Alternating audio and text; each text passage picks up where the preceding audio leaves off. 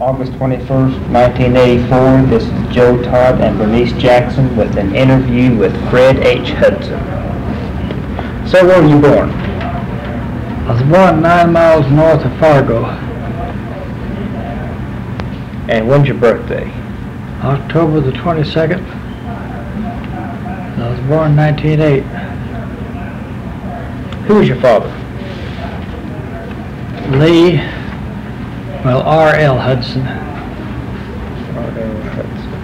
And who was your mother? Ida Bell Hudson. You want her maiden name? Yeah. Her maiden name was Howell. Howell.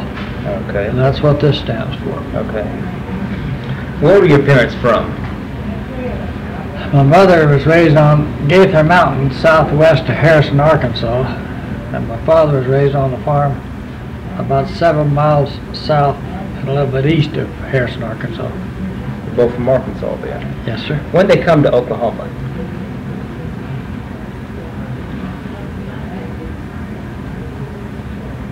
Well, they came to Oklahoma, I don't know what year, it was the early 1900s, because it was before I was born. Yeah. Did they tell you why they came here? Well, Dad thought that he could file on land out here, and if there was land to be filed on, he was from a large family back there, and so he just brought his family and came west.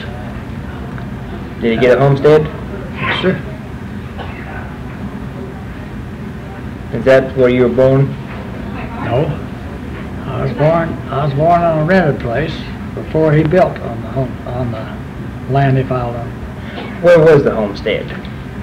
The homestead was 7 miles directly west of Fort Supply, and the house sat a quarter mile south of that corner. Okay. Was it a quarter section? Yes, sir. Okay. And I assume your father was a farmer? Yes, sir. Okay. As a boy, what chores did you do around the farm? Well, we had our assignments. There was 8 of we children, 5 boys and 3 girls. We had our assignments and responsibilities. And if we wasn't going to get them done, we made arrangements for somebody else to do them. One of the first things that I can remember doing was trying to learn to milk a cow by hand. And of course they would give we beginners the easier cows to milk. But we didn't have a dairy or anything. It was just a common cow herd on the farm. How many cows did you have to milk? Well, we'd have normally from 10 to 15 to milk, and then we had stock cattle too. He added to this quarter section right along. In fact, he added an 80 and another quarter to it. What crops did you raise on the farm? Wheat and quite a bit of kaffir and maize, and we raised some oats for feed, particularly for the horses. Maize and the kaffir corn strictly feeds the cattle? No, we sold some of it, but it was primarily the stock pasture and so forth, and primarily feed for the stock cattle. Okay. We would raise some sowed feed, what we called sowed feed, where we drilled it. A sorghum type sowed feed. Okay. How many acres did you have in wheat? Any idea? Well, Dad would rent some ground, and there was times that we had several acres of wheat. And then as the family progressed, my oldest brother Arlie took over on the farm out there, and Dad traveled for Hawkeye Buggy Company. He was a collector and a sales for Hawkeye Buggy, and he traveled with a team and in a buggy. What is the difference between the Hawkeye Buggy and another buggy? What was the difference? Yeah. I don't know that I was so small at this time that I don't know I could tell you the difference, except that the buggies he sold had Hawkeye on them. That's about all I know about. What maintenance did you have to pull on the buggies? Pardon? What maintenance did you have to do on the buggies to keep it running properly? Well, of course you grease them, and but I can't remember a whole lot of maintenance. They had side curtains at different times. We either had a two-seated hack that we drove to church, and it was 5.5 miles to church each way. Mm-hmm. And we went to the Mount Olive Methodist Church, southwest of Fort Supply, as a youngster. And then we also went in a buggy. Few I remember was going. We had both at the farm almost all the time. Mm-hmm. How many acres could you plow in one day? How many horses was hitched onto this plow, and what kind of plow did you use? Well, he used a moldboard part of the time, but mostly we used a disc plow. And we also used a lister and then pulled the ridges in, or broke the ridges and then pulled the dirt back in. So we had anywhere up to 6 head in a team. Down to lighter implements, we had 2 heads, so it could be anything in between there. And we did all of our farming when I was a youngster with horses and mules. And we broke mules constantly. Dad built a barn especially to break mules in. Did you prefer plowing with horses or mules? Which did I prefer? Yeah. Well, horses were more understanding. They were more, I'd say, mules had ornery streaks in them, but as far as being able to work, a mule could handle more work than a horse could, generally. And mules would recover quicker. You turn them out tonight, and in the morning they're kicking and ready to go. And the horse wouldn't necessarily recover that fast. But we didn't have large horses. We didn't have Hudson type horses. We just had small horses. Okay. Where'd you start school? Where did I start school? Yes, sir. Hudson Valley School. Hudson Valley. Rural school. Was it named for your family? It was named for a family because Dad gave him the land on the corner of his place. Right north of the house, it fell on the corner of the land, quarter section. Now the quarter section was a mile long and a quarter mile wide. Mm-hmm. All right. He made the statement that I later learned that he deeded the land to him as long as there was a school there. Mm-hmm. And he did that because he felt like it would be an advantage to his children not to have to go so far to school. In fact, we could go home noons for lunches a lot of the time. Mm-hmm. And that beat carrying a cold lunch Yes. for a youngster going to school. Some of them come as far as, well, right at 2 miles, some of them coming to school. And that made a transportation problem for those parents because they either drove a buggy or rode a horse or something. They Did couldn't they walk have them. all 8 grades? 8 grades, yes. 8 And one grades. teacher? One teacher. And approximately how many students? Oh, I'd say most of the time 30 plus. Did you have older boys in school? Boys 18, 19? In our family? Oh, No, in older school. boys. Yes, at times we did, and they were a little bit hard for a young lady school teacher to handle. To manage, No, yeah. they wasn't necessarily up there to study. You know the truth of the matter. They just didn't have anything else to do, so they went Well, to they school. just go to school a little longer. Now, we haven't said anything about Dunlap. No, but we're going to in just a We're getting minute. to it. We're getting to All it. Do you remember World War I? Yes, I was born in 1908, so in World War I was probably 8, and by the time it was over, I was probably 10, as I remember. I remember having the flu.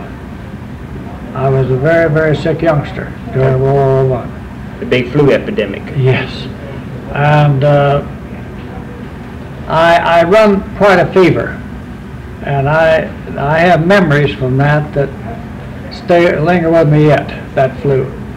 But What do you remember about it? what do I remember about it? Well, Mother did the best she could, and neighbors come in and helped and so forth, and And I just remember one time that I floated off to dark space and I didn't think I'd ever be back. But you made it. Anything happen in that dark space? No, it just seemed to me like I just floated off into a dark chasm. And the next thing I knew, I was awake and was talking to me. That's about all I remember. What kind of medicines did they use? Or Well, I can't, I don't know whether I can name the medicines or not. I remember when I was young that I took castor oil and I took the usual medicines, but and I remember taking turpentine on sugar. Yes, I remember that. Oh, That wasn't very good, but I guess it helped. I guess so. That was my daddy's remedy too. So I could remember taking that, and oh boy. Who was your doctor when you was sick with the flu? Well, Doctor, oh shoot,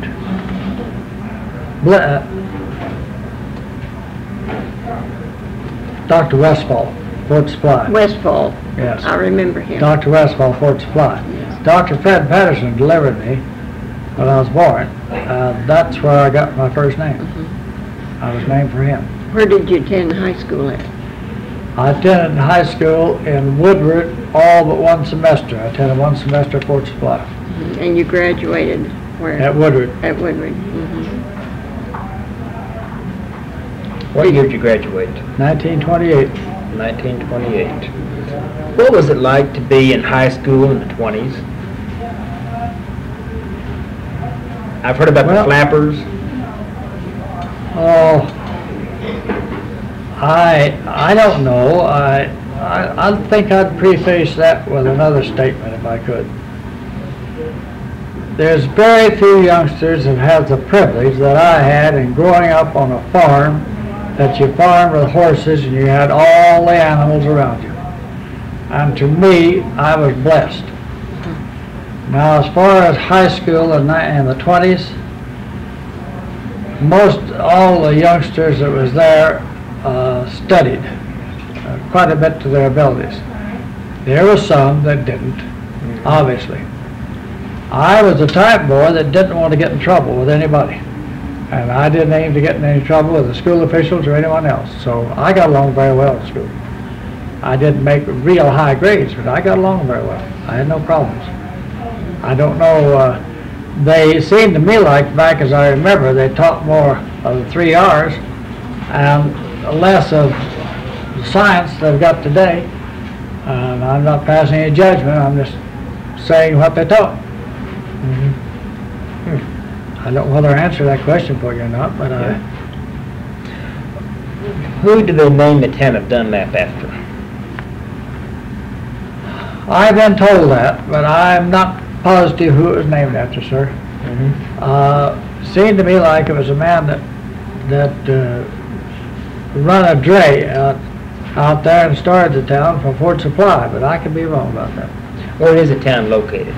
Where is Dunlap located? Yeah. It's about halfway between the town of Fort Supply and the town of May. And it's off to the right of the present highway. Did you live there? Did I live at Dunlap? No, a farm I was raised on was 3 miles and a quarter from Dunlap. The house was. And 2 south and 1 west. How big was Dunlap? It was a pretty good sized little trading center at one time. There was a hardware store, 2 grocery stores, a barber shop, a hotel. There was a train that came through there, so there's a depot. Who ran the different stores? Remember the proprietors?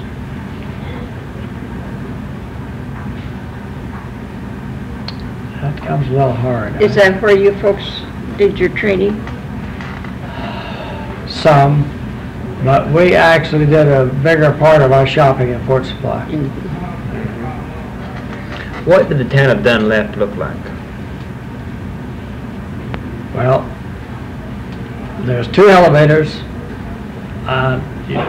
If you come into town from the south, there's 2 elevators. There's a liver barn there that Jimmy Howell, if I may call him Jimmy, Jimmy Howell operated, and he was a horseman, he was a trader, and he'd also race horses a little, out in the pasture, if nowhere else.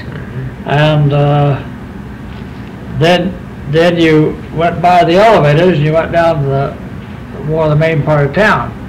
That's where you found the grocery stores, and the cream station, and the barber shop, and the hardware store, and the hotel was back up toward the depot. And the depot was off to the right as you went in town.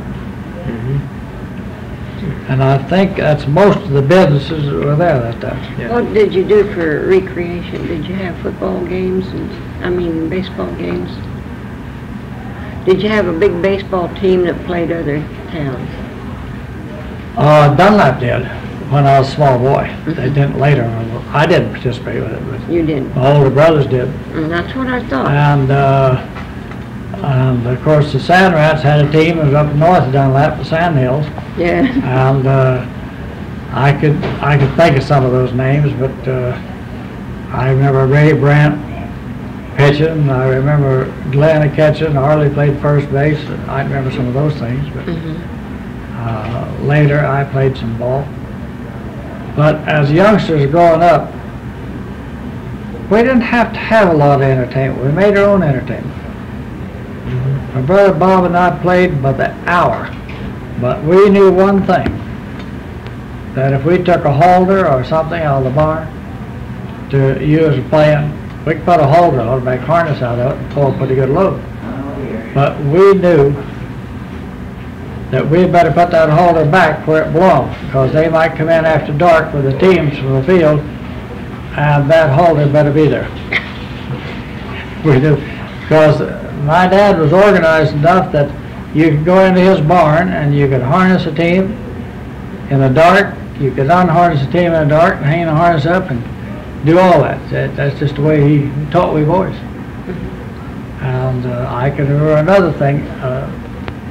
As I said, there's 5 boys, and he built a house there on this place, and there's 2 bedrooms upstairs.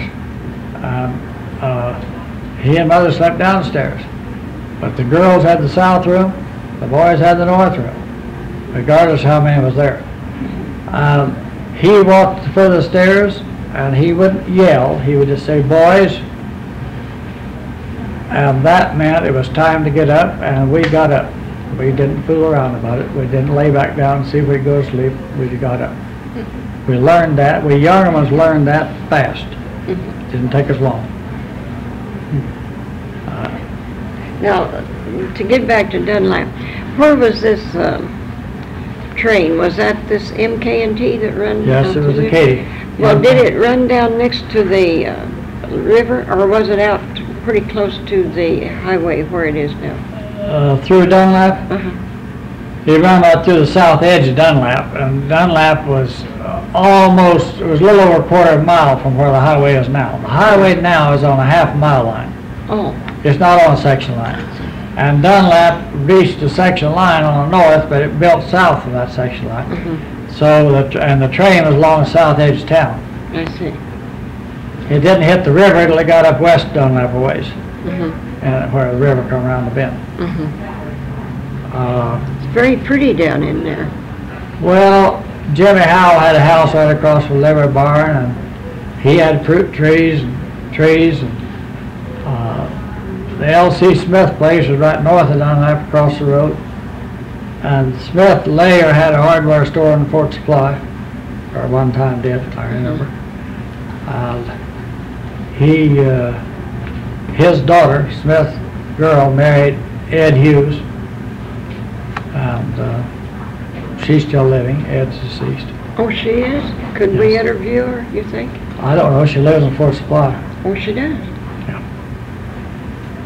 She'd be Lil Hughes. Okay. Now then, what caused Dunlap to disappear? Well, It disappeared I long failed before. to mention one thing. Of course, Dunlap had a post office back in those days. Oh. And it held on to the post office when about everything else is gone. They had a little store there, and they had a post office in the back of it. Then they finally put a post office in a trailer, and he kept it there.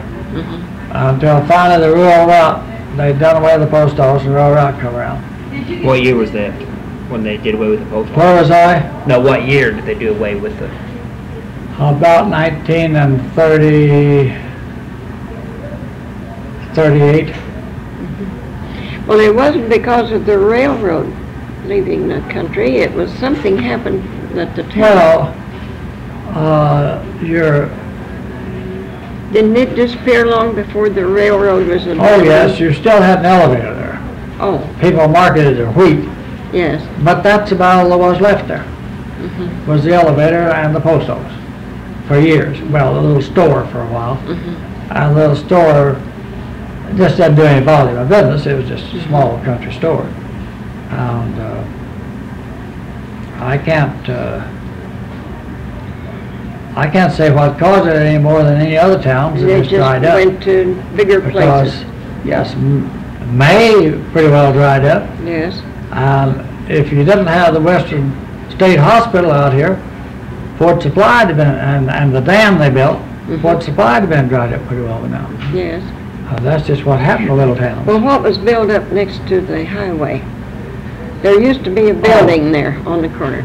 Well, Jack Howell, that was one of Jimmy Howell's boys, had a service station up there on the highway for a little while. Yes. And he lived up there. He built a house and lived up there. That's about all I He just, know about that. He just built it there on the highway. And didn't we hear that there was a lot of gambling games went on there? We won't tell the good and the bad. Don't call any names. Want me to shut it off?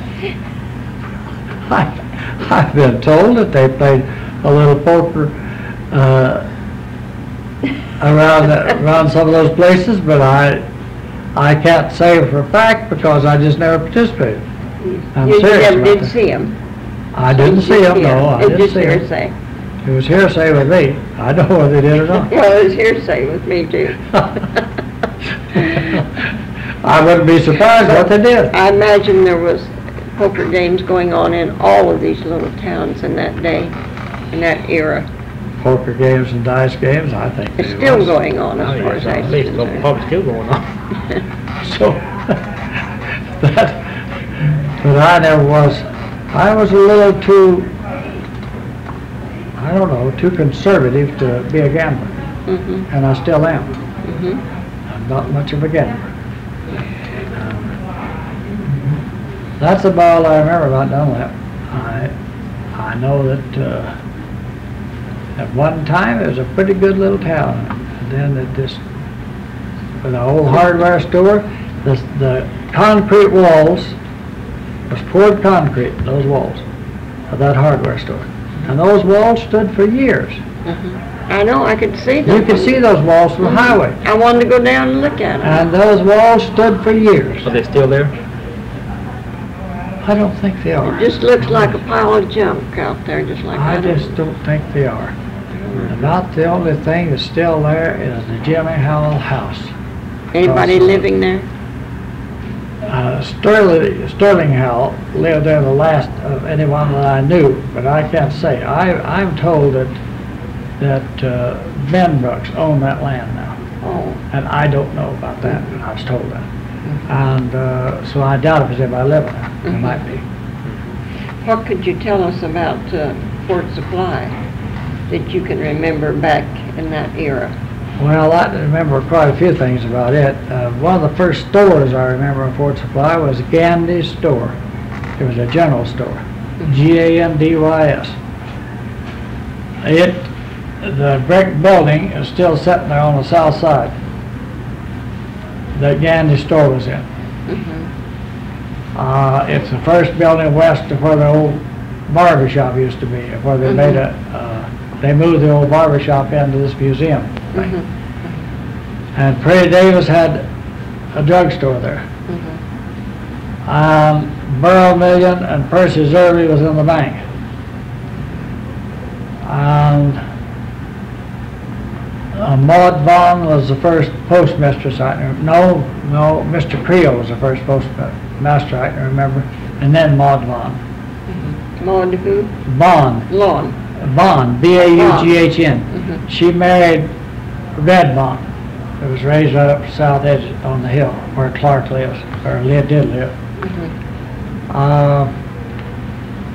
There was a livery barn, of course, in Fort Supply.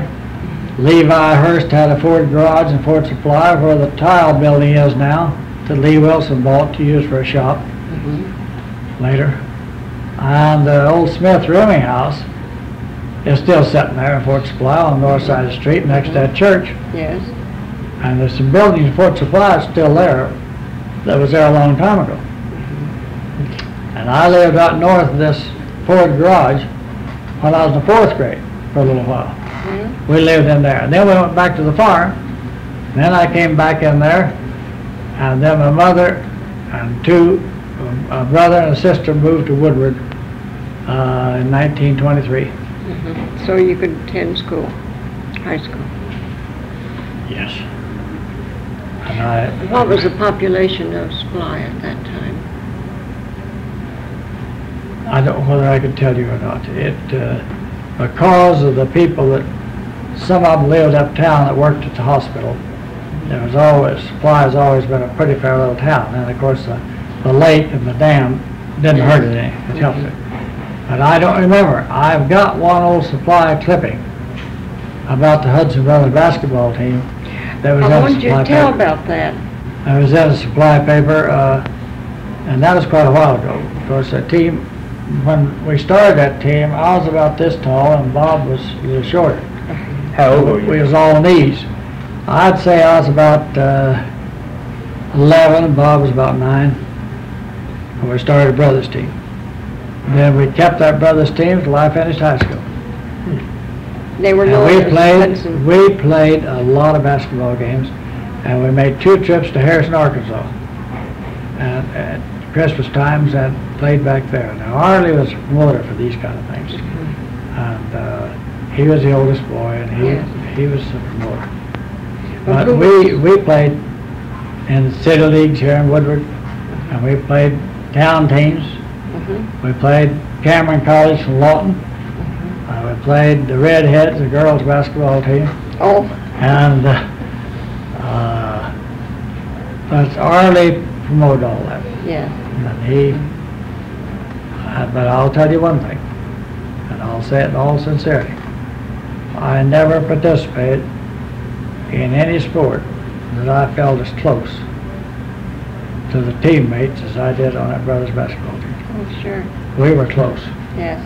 Very It's called the Brothers Basketball Team? Hudson Brothers Basketball Team. So there are 5 brothers in the team? There's 5 brothers. Now, of interest if you put that in there for anything. The Clark boys at Mutual had a brothers team. They didn't play as extensive as we did, but we played them.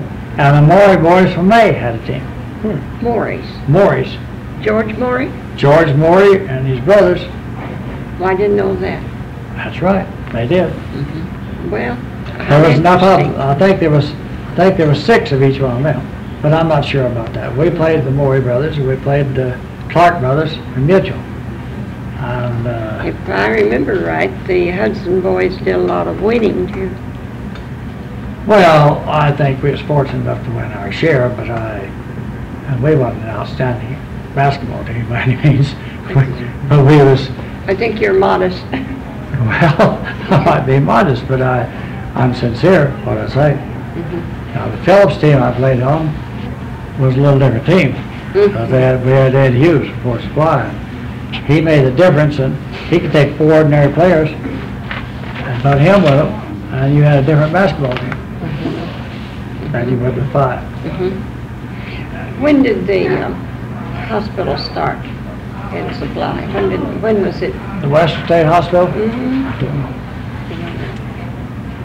To me, it's always been there. Well, to me, it's always been there. So far as there was I a recall. fort at one time. I'm Yes. aware of that. But when they made a hospital to care for the mentally incompetent, I'm not sure. I'm not either. We'll have to go over there sometime. Yeah. But What'd you do after high school? pardon? What'd you do after high school? What did I do after high school? Well, when I finished high school, I was working at the Baker Hotel as a clerk. And I'd worked my way up. I'd bellhopped, and I'd done the whole gamut. Then, after I left the hotel, I had a job traveling for, working for a Coca-Cola bottling company here in Woodward. And then I farmed. And, How bad did the Depression affect you and your family? well, we got married in 1933 to start with. And I knew what it was to work for $54 a month, because I did. I knew what it was to referee basketball games in a tournament for 50 cents a game. And then, that was a May junior high tournament, and then I would have to crank that old Model T up, jack the wheel up, crank it up, sometimes drain the oil, try to warm it a little bit before I get started. And I refereed 14 years. And I think it was my love for the sport that caused me to do it, because I don't think the money at that time was that lucrative. I think 7.5.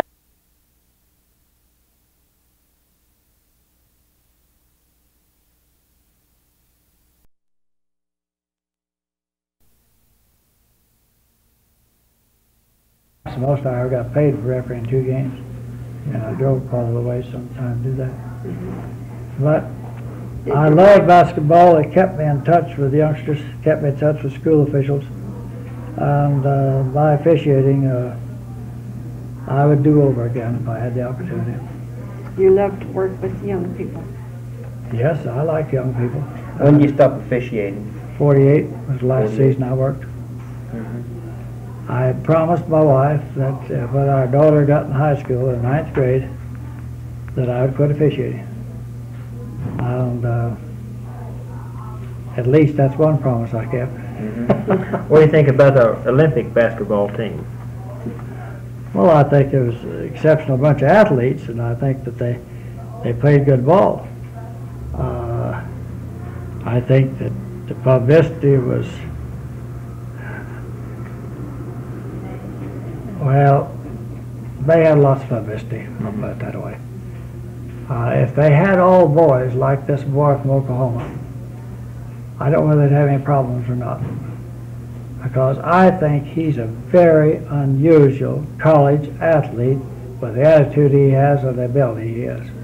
And I mean that from the bottom of my heart. I've been around basketball and sports quite a bit. I officiated some football when I was officiating. But the last 17 years I worked, before I reached 65, I worked for Oklahoma Blue Cross and Blue Shield, called on employed groups, and trying to sell them hospital and surgical benefits. And then I worked with schools, and I enjoyed the schools I worked with immensely. But again, I was into a field that the cost of just going like this in health care, and it wasn't easy. I guarantee you it wasn't any free ride. Yeah. But you want a challenge, and I feel pretty fortunate. She knows she was at the funeral, but I lost my wife 2 years ago, in July. And she and I was married 48.5 years, and she was a wonderful girl. She was a very, very sweet person. And I got married the other day. And it kind of surprised me, but I married another sweet girl. And I knew her a long time before I married her. But be that as it may, I was thankful. I wanted to reach 50 years of married life with Ellen. How many children did you have? 3. And name them for us, please. Marilyn, Where is she now? she's in Champaign, Illinois. And her husband is a professor at the University of Illinois, and she teaches the public school. They're a happy family, a Christian family, and just as happy as they can be. My 2 boys, Keith is the oldest. He lives in Enid, and Jim is our youngest child, and he lives in Enid. And they both, I see them pretty regular. Yeah. But Marilyn called us last night. She was, well, we had thought that we wasn't in a hurry to get married. Fern and I wasn't. And then we decided, Marilyn Marshall was down here for 2 weeks. Fern said one day, she said, you know, it's kind of a shame. We let Marilyn go home to Illinois, and then we get married the next week, 10 days or 2 weeks, and she said, I don't think we ought to do that. So we just had the family in, had a small wedding, and got it over with. How bad did the dust storms around Fort Supply? Well, when that one dark cloud hit, I was living here in Woodward, and I was working for Coca-Cola Bottling Company.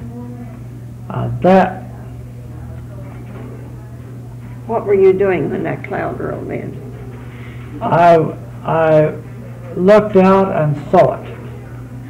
And I was living on Webster, down there west of Yoakum's Grocery, which is between 9th and 10th Street on Webster.